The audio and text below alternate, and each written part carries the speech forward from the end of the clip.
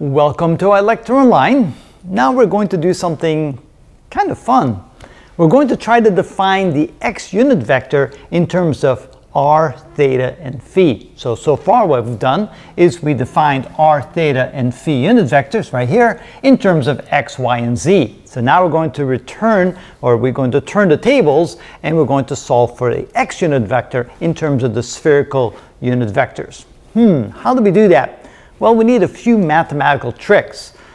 If you can't think of those, it would be hard to do. But it turns out that when you look at these two equations, we can eliminate the z unit vector by multiplying the top by the sine of theta, the bottom by the cosine of theta, and then adding those two together. And then see what happens to these when we do that. It turns out it will simplify things. So let's go ahead and do that.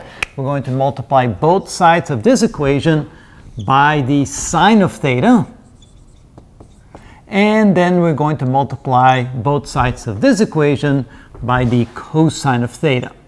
All right, let's see what we end up with when we do that. So first of all, on the left side here, we get the sine of theta times the r unit vector is equal to, here we get the sine square of theta times the cosine of phi x unit vector plus the sine square of theta times the sine of phi y unit vector plus, and here we get the sine of theta times the cosine of theta times the z unit vector. For the second equation, we get the cosine of theta times the theta unit vector equals, so here we have the cosine square of theta. Notice we have the sine square and the cosine square. Maybe we'll get something here. So times the cosine of phi, they both have the cosine of phi times the unit vector. This should give us some ideas of what to do next. And so here we get the cosine square of theta times the sine of phi y unit vector plus, not plus, it's a minus, so we get the sine of theta times the cosine of theta times the z unit vector. And now what we're going to do is we're going to add these two equations together. So when we do that, on the left side we get the following. We get the sine of theta r unit vector plus the cosine of theta unit vector is equal to. When we add these two together, notice we get the sine square theta cosine of phi times plus the cosine square of theta times the cosine of phi, and then we can factor out the cosine of phi. But let me write it out so you can see it. So what we're going to do is we're going to factor out a cosine of phi times, we have the sine square of theta plus the cosine square of theta times the x unit vector. So we add the two together, so we have the cosine of phi times the sine square theta plus the cosine of phi times the cosine square theta, factor out the cosine of phi, and notice that this will collapse down to a 1. We do the same over here, so this is plus, we can factor out a sine of phi times, we have the sine square of theta plus the cosine square of theta times the y unit vector. And then when we add these two together, notice they both have a sine of theta, cosine of theta, z unit vector, sine theta, cosine theta, z unit vector, plus and minus. The z component simply drops out. And then this becomes a 1 and this becomes a 1, so we can write this as the sine of theta r unit vector plus the cosine of theta unit vector is equal to, all that's left is the cosine of phi times the x unit vector plus the sine of phi times the y unit vector. All right, remember we're trying to isolate the x unit vector. We're trying to isolate this right here. Now, notice that we started with the definition of the r unit vector, the theta unit vector. Now we're going to include the phi unit vector. So now we're going to write this equation over here. So we're going to write the phi unit vector is equal to, what it's equal to, minus the sine of phi times the x unit vector plus the cosine of phi times the y unit vector. So now the idea is that we're trying to isolate the x unit vector. So we need to somehow isolate this, and we have the cosine of phi and the sine of phi there. If I can multiply the top equation by the cosine of phi, I'll end up with the cosine square of phi here.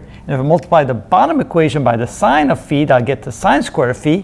I do have a negative there, so I'm going to subtract the two equations.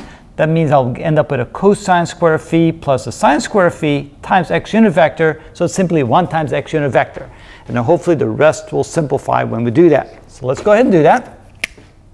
So we're going to multiply the top equation by the cosine of phi and the bottom equation by the sine of phi. Like this. All right, let's do that. See what we end up with. So here we end up with the sine of theta, cosine of phi r unit vector, plus here we get the cosine of theta times the cosine of phi theta unit vector is equal to the cosine of phi times the cosine of phi is the cosine squared of phi times the x unit vector. And here we have the cosine of phi times the sine of phi. So plus the cosine of phi times the sine of phi times the y unit vector. And hopefully we get rid of the y unit vector. So let's see that will happen. So here we end up with the sine of phi on the left side. The sine of phi times the phi unit vector is equal to, this times this gives us the minus sine square of phi x unit vector. And this times this gives us the plus the cosine of phi times the sine of phi y unit vector. Now they look identical, so when we subtract it, the y unit vector will disappear. All right, so we're going to subtract the bottom equation from the top equation. My pen is running a little dry here. All right, there we go. So on the left side, we end up with the sine of theta times the cosine of phi times r unit vector plus the cosine of theta cosine of phi theta unit vector minus the sine of phi unit vector is equal to, now if I subtract a negative sine squared, end up with a cosine square theta, cosine square phi plus a sine square phi, which is 1 times x unit vector, and this minus this, since they look identical, the y unit vector drops out, and it turns out, all of a sudden, there we go, the definition of the x unit vector in terms of r, theta, and phi. It's simply sine theta cosine phi times r unit vector, cosine theta cosine phi, theta unit vector minus the sine of phi, phi unit vector equals the x unit vector. And that's how we define the x unit vector in terms of the coordinates, the spherical coordinates. And that is how it's done. It's easy in Cartesian.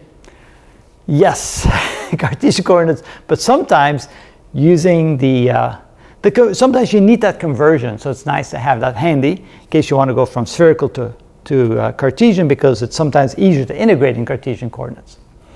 So that helps. All right.